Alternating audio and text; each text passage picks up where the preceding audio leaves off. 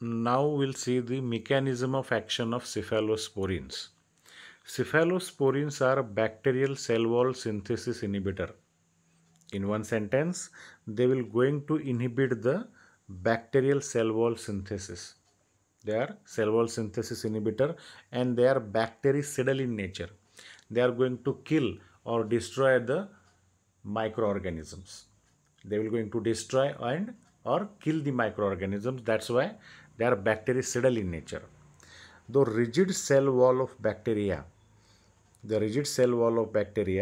it will maintain the integrity, shape and protect from it lysis due to the osmotic pressure. What is the function of cell wall? The rigid cell wall of bacteria. In the bacteria, the cell wall is for the integrity, shape and it will protect from the lysis due to osmotic pressure. Now, the peptidoglycans are the building blocks of the bacterial cell wall, and it will provide the mechanical stability. What is the importance of peptidoglycan? They will act like a bacterial building blocks of the bacterial cell wall, and this peptidoglycan will provide the mechanical stability. Now the cephalosporin, what they do? The cephalosporins, by inhibiting the bacterial cell wall synthesis, they arrest the synthesis or generation of peptidoglycan. Okay, all beta-lactam antibiotics inhibit the transpeptidase to prevent the cross-linking of peptidoglycan. What they do? They inhibit the transpeptidase enzyme. Which will prevent the cross-linking of peptidoglycans. So we'll better understand when we say peptidoglycan. So it is consist of glycan chain which is cross-linked by peptide chain. When we say peptidoglycan, means there are peptide and glycan. So it consists of glycan chain which is cross-linked by peptide chain.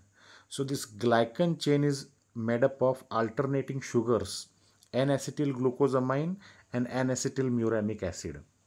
Okay, the glycan chain is cross-linked to the peptide chain, and the cross-linking provide strength to the cell wall. As you can see in the picture, this is what is the peptidoglycan layer, and this peptidoglycan layer is made up of peptide chain and glycan chain which are cross-linked with each other, and it will provide the mechanical strength to the cell wall. Then in between that there is a penicillin binding proteins, but in case of cephalosporin these penicillin binding proteins are different. Or these penicillin binding proteins are also called as transpeptidase. They are also called as transpeptidase enzyme, and in between that peptidoglycan layer and in cell membrane there is a periplasmic space, as you can see. Okay, now what they do? The synthesis of peptidoglycan requires an enzyme, transpeptidase. For the synthesis of peptidoglycan, what we require? Transpeptidase enzyme.